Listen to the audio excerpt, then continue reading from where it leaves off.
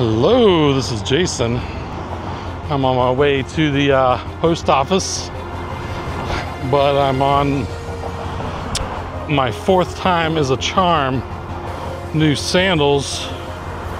Booyah. Check those out. Took me a while to find some sandals that actually didn't destroy my feet. And I still have a band-aid on my toe from the previous sandals that about cut my toe off. So my first pair were the Birkenstocks. Then I got a pair of Teva, like XL something 2s. And those kind of didn't feel good and hurt my toe. And then I got some Chacos, and those ones, I thought they'd be nice because they had like it looked like soft cloth around the toes instead of like a harder plastic Velcro. But those ones did the most damage. Those are the ones that about sawed my toe off, like a rope burn, sawing my toe. So these finally are another pair of Tevas, but they have like a pad between the straps and the toes, and also pad like on the ankle and the heel. So I walked 3 miles in them yesterday, and then it started pouring the rain, so I was walking in them soaking wet, and they did great. So these are the ones to get, if you ask me. And they are kind of expensive new. I think they're $119 on Amazon, and I'll link them to Amazon in the description below if you wanted a new pair. But I got them for 28 bucks on eBay, used, but they're like brand new. It didn't have a box, but I mean, you look at them and like still the fine details in the bottom of the shoes, you know, like when they make a mold of a shoe or whatever, like it hadn't worn off the fine details where the surface of the shoe is. And me just walking 3 miles, I've probably done that already by now. So, you know, they were barely worn at all. So nice. I love finding great eBay deals. And it's so windy right now. I got my my mic here, which was turned a weird way, so that all might have sounded weird. But I am nothing but professional, so we're just going to publish it even if it did sound weird with my mic stuck in my chest. And I got my new vest. Let's do a little showroom look at my vest. The Scotty vest. There's a bunch of people at this car wash. Maybe I'll wait till I get up here a little bit till I do my runway model session. But I haven't made a video in a while, but I've still been walking.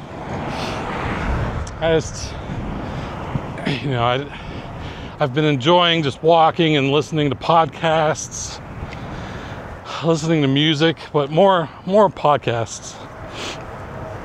I've been getting into MicroStrategy, which I mentioned in a video, thinking about changing out my IRA investments from a Bitcoin ETF, the Fidelity FBTC ETF, to just MicroStrategy stock. And I might even buy a multi-year leap option call, like January 2027 expiration date, which if you don't know anything about options, go learn about options before you ever buy an option, because you could just end up losing all your money. But basically, they call them leap, and I forget what the acronym stands for, but basically it's a call option that's long into the future, at least a year in the future. And I might buy January 2026 or January 2027 option, and maybe just one or two of them, which would be, each option would be about $5,000, but that would give you, basically it's like getting control of 100 shares of stock for $5,000, where if you actually wanted to buy the shares, I think they're at $229, so that'd be $22,000 it would cost to buy 100 shares, and you could get control of 100 shares. It's like virtually owning 100 shares just for the period of the option. So either until January 2026 or January 2027, whichever one I decide on getting. And then there's a strike price, so you buy at a certain strike price. There's a lot to it. I'm not going to go into it all now. But basically it's kind of like a leverage play, because you can buy more controls of more shares with a smaller amount of money than you can just outright buying the shares. But I am going to buy just a bunch of shares of MicroStrategy too, instead of a Bitcoin spot ETF in my IRA accounts, because you have a expense ratio of like 0.25% to own a ETF, and they charge you just to own it. Whereas owning a stock, you can just own the stock outright, and there's no expense ratio. All right, let me show you my vest before we go in here. There we go. Scotty vest. So look at this. The reason why I bought it or wore it today, I got this in my pocket. This thing has like 24 pockets, tons of pockets. This is a eBay return. And then I also made an eBay sale, which is in this pocket. So tons of pockets, and I got like my phone in here, I got my camera in here, I got my glasses in here, tons of pockets. And this is what I was going to use. It's kind of like a travel hack, that you can use this vest to like put my laptop in here, an iPad, a bunch of heavy stuff that when you're getting on a plane, especially in Southeast Asia where the weight limit for a carry-on bag is like 15 pounds and all my electronics weigh like 13 pounds, I can load that all up into this vest, and they don't weigh your coat. So that's what the purpose of this thing is. All right, I just wanted to show you. I'm gonna go in and drop these off, and I'm gonna switch cameras. So this is camera 1, and you tell me which one looks better, camera 1 or camera 2. So here we go. All right, package dropped off. Now I'm on camera number 2. Can you even tell a difference? I think you can tell a difference on a cloudy day like today. I think this would still be considered like low light. And this camera that I'm on right now should be better in low light.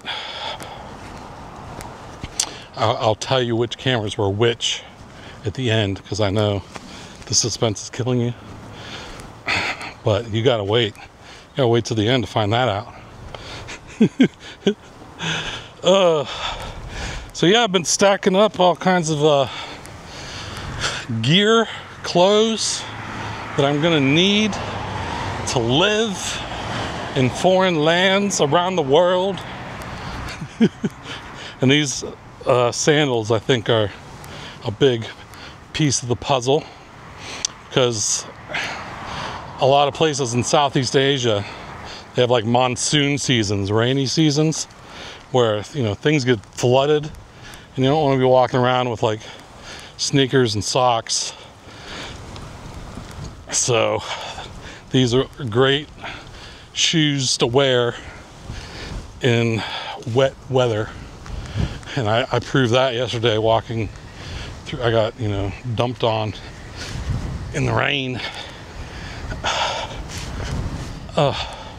And this vest is awesome. It'll help me bypass the cheap Asia airline weight restrictions. It's like Air Asia or something. 15 pounds. That's like ridiculous weight limit for a carry-on item. But that's just how they make their money. They advertise cheap plane tickets, and you buy like a $60 round trip plane ticket, and then you show up and they weigh your bag and it weighs 16 pounds, and they're like, oh, it's a $100 fee for an overweight bag. I don't know what it actually is, but it's probably like almost doubles the price of the ticket or something. I imagine that's how they lure you in. Cheap tickets and get you with the fees. And it's the same way with like checked bags. Even in the United States, like a lot of airlines, you have to pay just to have a checked bag. Like I went to just using carry-on backpacks like a long time ago, 14 years ago. And it's just so much more convenient. And I did that after the airlines had like lost my bag multiple times. One of my trips to Ohio, I get there for Christmas, and like I had all the Christmas presents in my suitcase, all my clothes, everything was in my suitcase.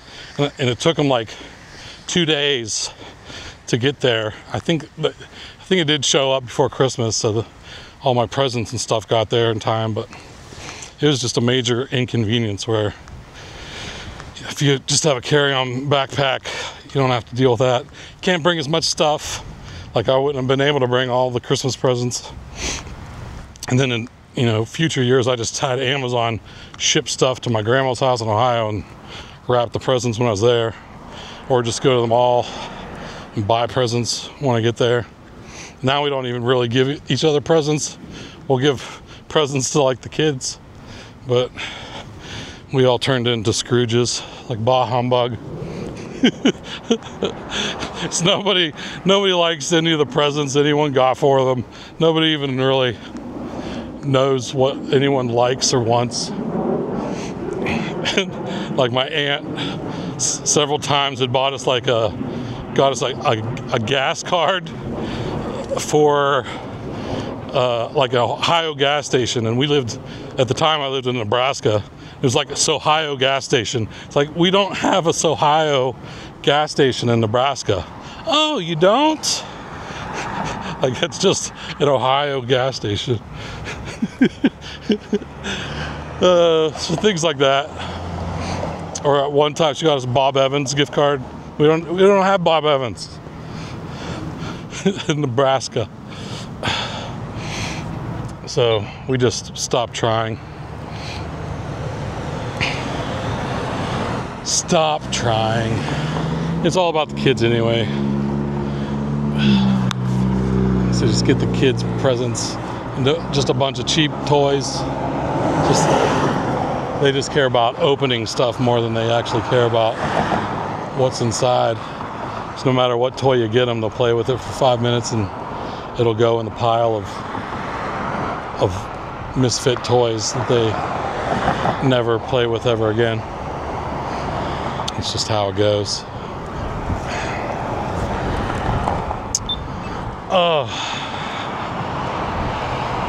So, yep, that's what I'm playing. I'm still holding Bitcoin in accounts in my individual accounts. I'm still a proponent of holding Bitcoin, actual Bitcoin, but in accounts that you can't own actual Bitcoin, where you can only buy like a Bitcoin ETF. I think that owning MicroStrategy over the next at least year is a better play than owning a Bitcoin ETF, because we're just getting ready to go into the Bitcoin bull market, and MicroStrategy is like a leveraged play on Bitcoin. So you're getting like 2x the exposure to Bitcoin as you are just buying a spot ETF. So, and it could be even more. It could go up to like 3x. So if, like, you know, Bitcoin price doubles, then the MSTR stock, MicroStrategy stock, could triple. And, you know, you could get a lot more returns on MicroStrategy within the next year during a bull market. I'm stressing that. And this is not financial advice. Should have said that all at the beginning. I am not a financial advisor. I'm just a degenerate doing stuff with my money. But so far, I've done pretty good stuff with my money. Although this is still not financial advice.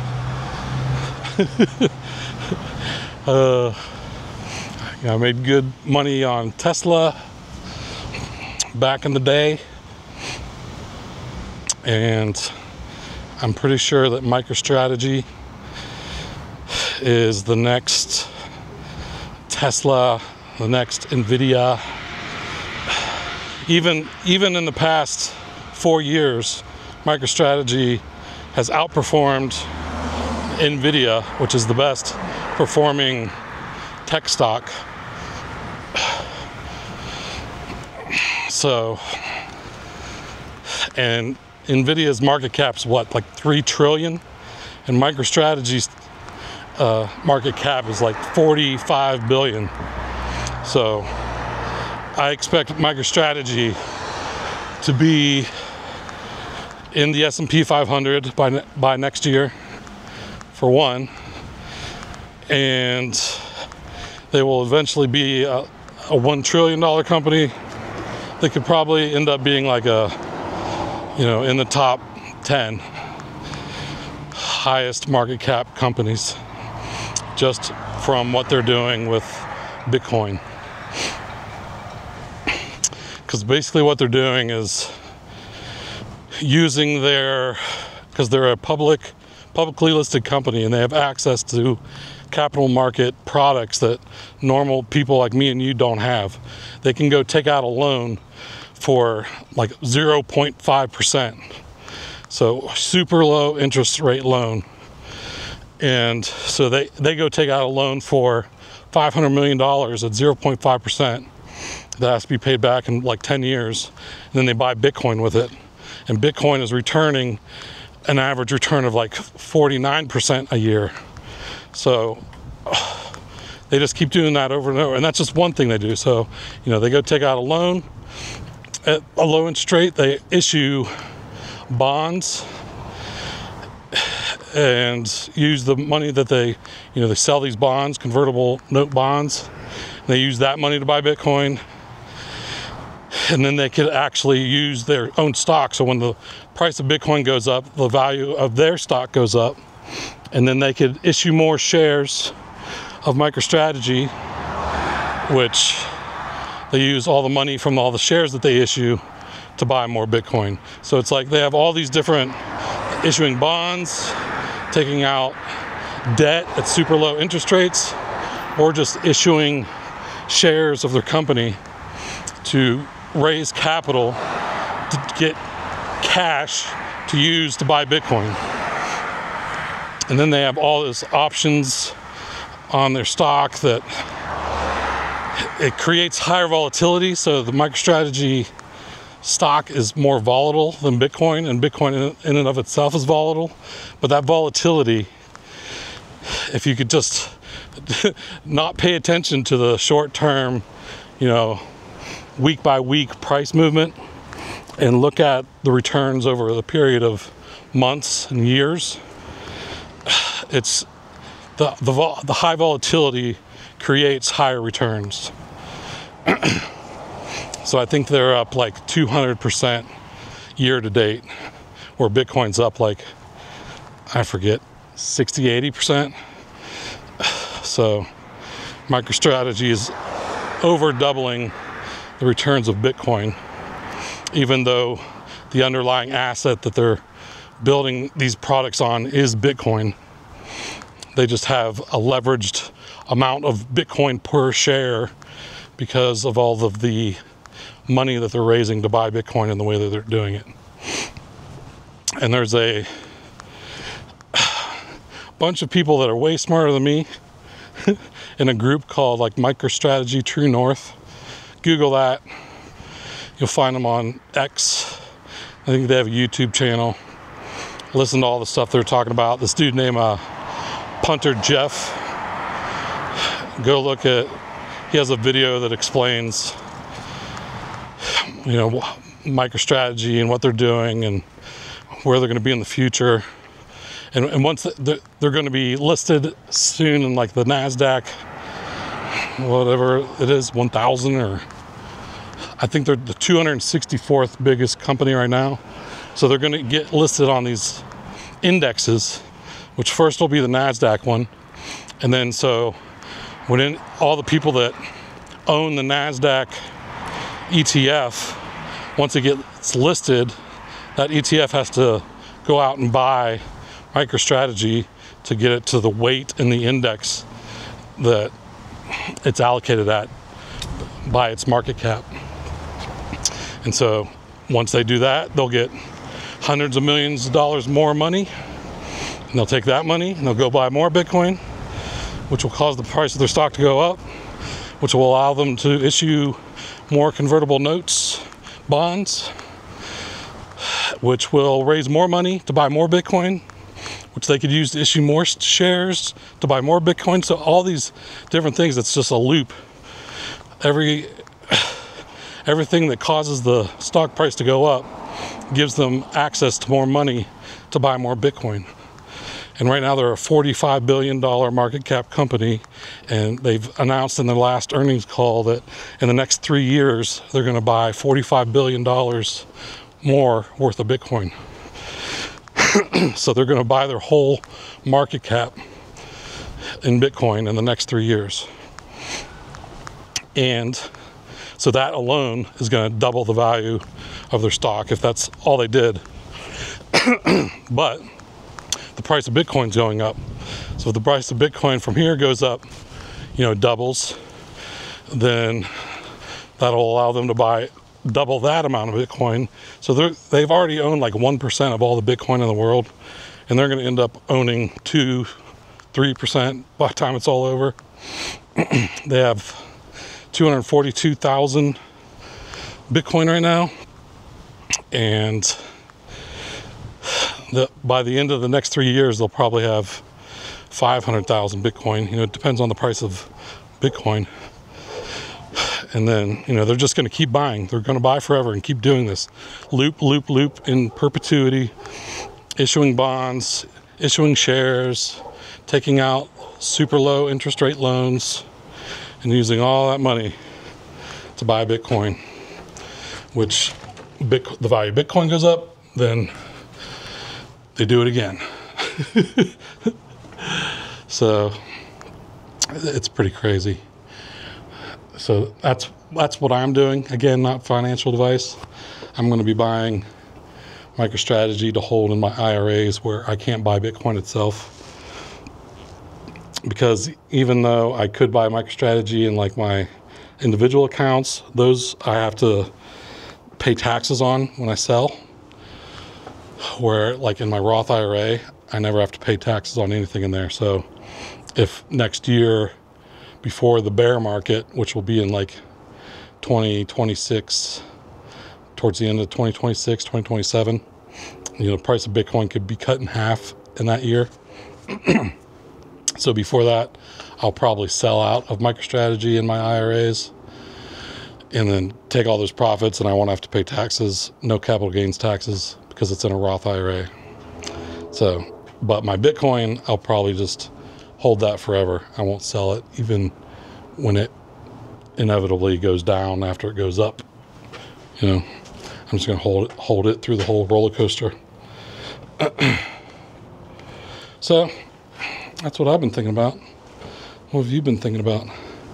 Let me know in the comments down below. And also, camera 2 that I'm on right now is the the Pocket 3 the DJI Osmo Pocket 3, and camera 1 was the DJI Action 5 Pro. And I'm using the DJI Mic 2 connected to both of them. So your suspense can be quenched. All right, well, that's all I got. Thanks for watching, and talk to you later. Take it easy.